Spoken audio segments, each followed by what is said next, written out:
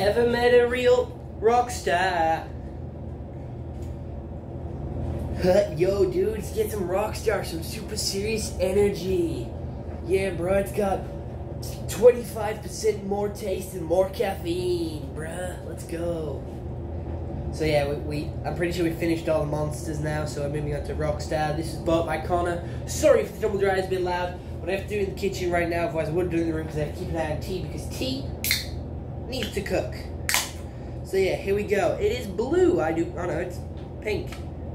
I need light. It's purple. It's purple.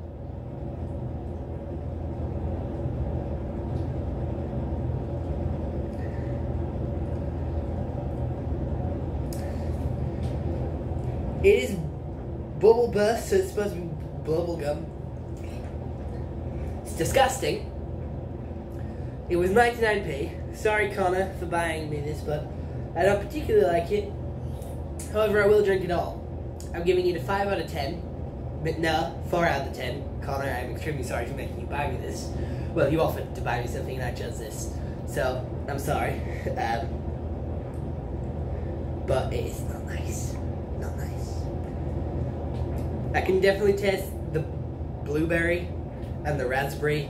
It's just not a good mix of flavors. I will drink it, but it's not the best. So yeah, here's the RockStar. It's got a fancy can though with a star on it. Looks pretty cool. I actually like the style of can. That's why it caught my eye. But other than that, I hope you all enjoyed this YouTube video. See you all next one. Have a nice day and goodbye. And again, I'm sorry.